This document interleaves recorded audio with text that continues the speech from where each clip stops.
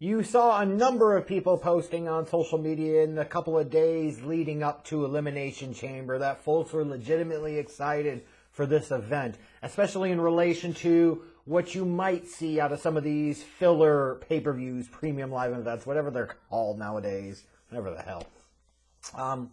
It was palpable. You could feel it, you could sense it, and I certainly understand it.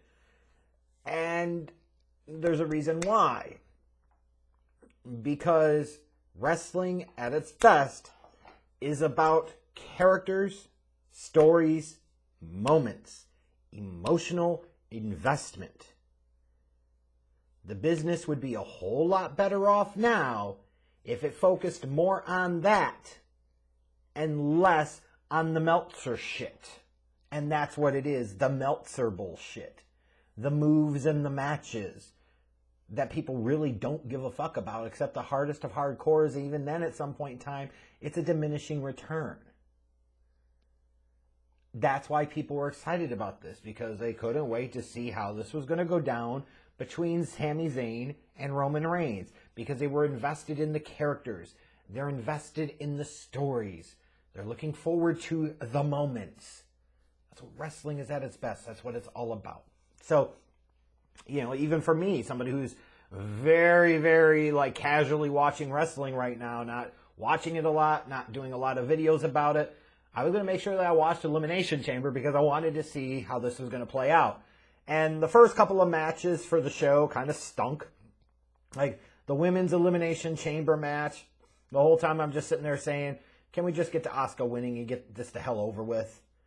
Because I didn't look at any of these other damn ladies and think that they had any shot in the world that they were going to be the one to take on Bianca Belair at WrestleMania. Ain't no way. It was Asuka all the way. You know, like Nikki Cross, she's back to being Psycho. Okay, still not relevant. Natalia's still around. She's there in Canada. Cool, who cares? Carmella's there. Okay, you really going to have her get a WrestleMania title match? Yikes.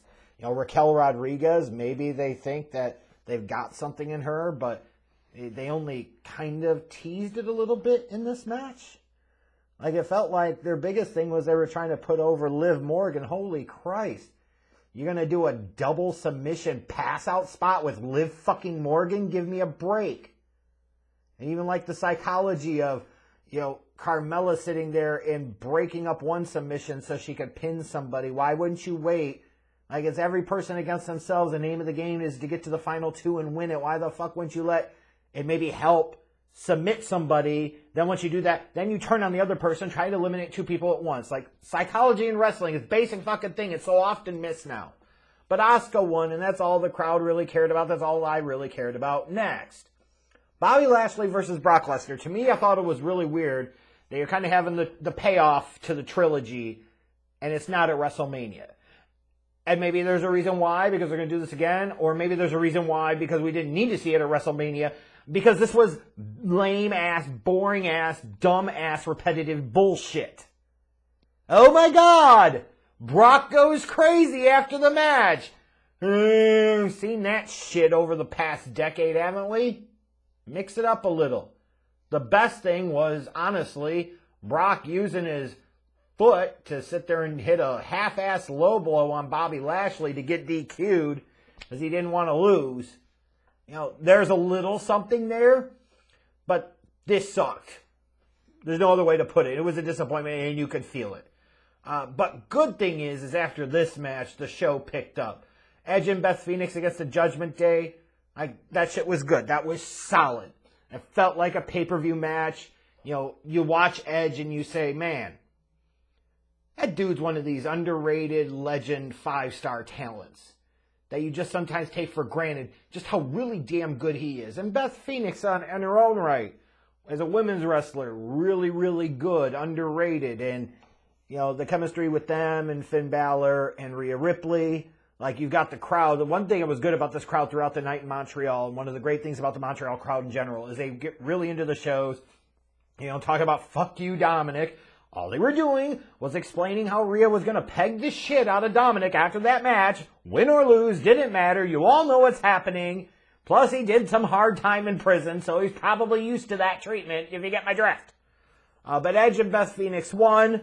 Move on from this Judgment Day crap, please. Find Edge a WrestleMania opponent that he can actually beat. But this match was good. And the last two matches just got even better from there. The Elimination Chamber for the U.S. Championship was phenomenal. One of the better Elimination Chamber matches that I've seen in quite some time. Everybody got a decent amount of shine, even though we could have done with just squashing Johnny Laneface early as fuck. Like, I can't imagine watching this match and seeing Seth Rollins, who I'm not a big fan of. But you look at Seth Rollins, and you say outside of the cringy WrestleMania goes to Hollywood crap with him and Becky, you say, Seth Rollins is a WWE superstar. He feels like it. He looks like it. He talks like it. He walks like it. He wrestles like it. He acts like it. Like he's one of those dudes for them. He really is. He's like a super light version of Edge. Emphasis on the super and the light. I can't imagine looking at Seth Rollins and then Johnny Gargano and thinking that there's any way in hell that those two would ever be close to the same fucking level. I also then can't imagine seeing Montez Ford in this match do some of the spectacular things he did. That spot off the frickin' top of the cage was phenomenal, and it actually looks somewhat legit. I can't imagine watching Montez Ford and say Johnny Gargano's at that level or ever could be at that level. He's in the wrong company. He needs to go to AEW. He has no personality. He has no charisma. He can just go do matches. And that's what hardcore fans like. And it's better suited for AEW any frickin' ways. He's out of place here. It's ridiculous. The way this finished, though, even, you know, with Rollins and the curb stomp on Tez, on the frickin' outside on the chamber, leading to the door being open. And here comes Logan Paul hitting a buckshot lariat better than probably anybody actually in the frickin' business. Now you're off to the races. Austin Theory's got his fucking title. He retains it. We'll see if they do anything with him at Mania or not. Is it going to be Cena that he faces? We'll see.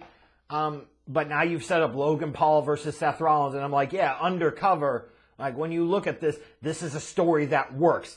This is something that does well for Seth Rollins. This is something that does well for Logan Paul. And I would not be surprised at all if these two guys go out there at WrestleMania, night one or night two, doesn't matter, and they end up being one of those matches that we remember years from now. They end up stealing the fucking shows.